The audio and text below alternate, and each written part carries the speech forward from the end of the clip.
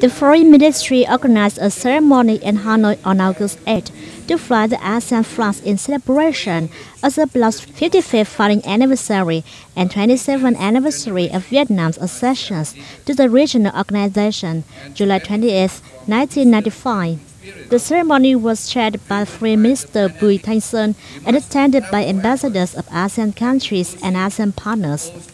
Minister Sun said the foundation of ASEAN 55 years ago created the presidents of regional countries to realize their aspiration for a peaceful, stable region with sustainable and inclusive development.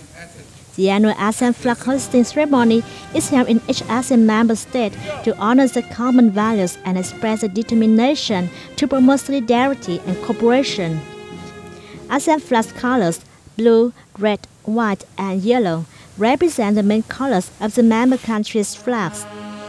It symbolizes unity and support for the bloc's principles and mission, and represents a stable, peaceful, united, and dynamic ASEAN.